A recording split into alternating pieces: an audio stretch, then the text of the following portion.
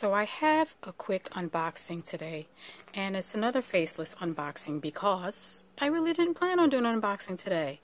I wasn't going to unbox it, so I look a hot mess.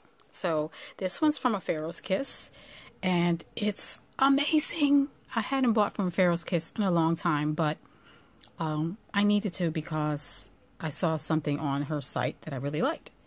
So let's take a look. So here we go. Look at this.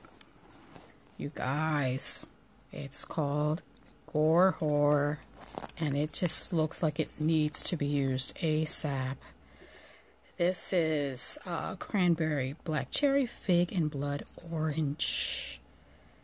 And look at it. Whoops, it looks super gory. And I can't wait to use it. It smells, as soon as I open the box, I could just smell this, like immediately. I love my coffin bombs because they float. So I hope this is no exception. All right. And the price on that, by the way, was $7.50. And then I got another coffin. I got this one here, just because I thought it was fun looking, and it was $6. And I said, well, hell, why not? That's super fun looking. Sounds like a little drum. She wrapped it so tight. Little bones in there. Super fun looking. So that's the second one. That one is called Bloodbath. So I'm just looking for all kinds of bloody baths for you guys for all of my Halloween demos. $6. And I got something called Bubblicious. That was the last one that I got.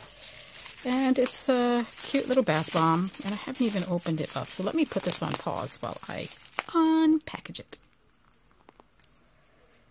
So this is the Bubblicious, and it smells like bubblegum to me. I will be honest with you guys, every time I get this scent, my granddaughter says it smells like Pepto-Bismol. I don't know why she thinks it smells like Pepto-Bismol, but it smells like bubblegum to me. I don't know why, but I can see that it's sparkly too. Pretty cute, pretty cute. And then she sent me 2 samples. I got a sample of Skeleton Key and a sample of Twat Waffle. This looks super cool. I love that one. Looks very nice, very nice. One thing, oh, this feels so much softer than this one.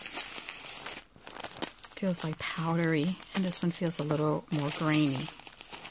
Not that that's either one of us a problem. They both turn into foam, so it doesn't matter. One thing I will say is that I haven't ordered from a Pharaoh's Kiss since probably last December. And I wasn't even following her on Instagram, and I don't think she was following me. But I don't even think she's following me now that I can remember. She said, thank you for being such a big supporter of small businesses.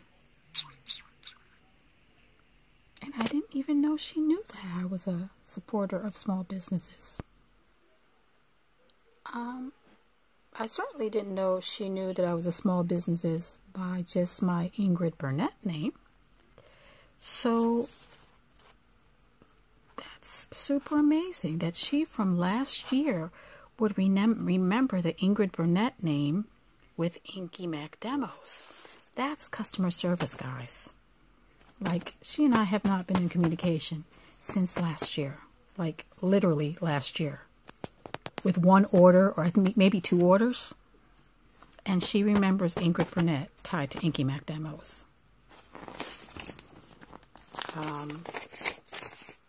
So the prices were $7.50 for the big Gore Whore, and then $3 for the bubblegum, and then $6 for the, what was this one called again? I'm sorry, the Bloodbath.